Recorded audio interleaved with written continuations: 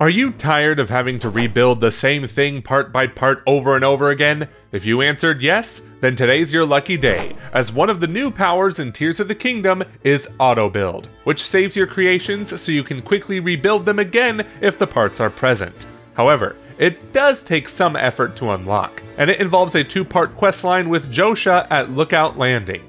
Or you could skip all that and just go straight to it if you know where to go. Or you could be like me and not know where you're going and come across it happenstance. So let me tell you how to get Autobuild fast.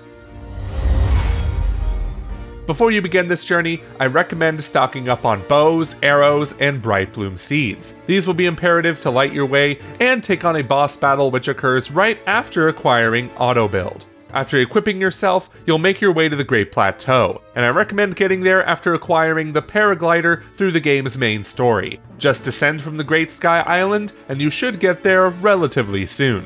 Next, you'll head to the Eastern Abbey, where you'll find the Great Plateau East Chasm, which you'll swiftly jump down into the depths. Using bright bloom seeds to light your way, your destination is a few paces west to the Great Abandoned Central Mine, which shouldn't be too hard to find as it's covered in lights. There you will come across researchers fiddling with a steward construct, which you'll then activate in order to finally acquire Autobuild.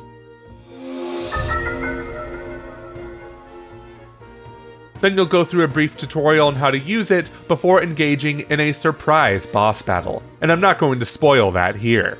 So that's how you get Autobuild quickly in Tears of the Kingdom. I hope this is a great help to make your journey through Hyrule a bit easier. Until next time, bye.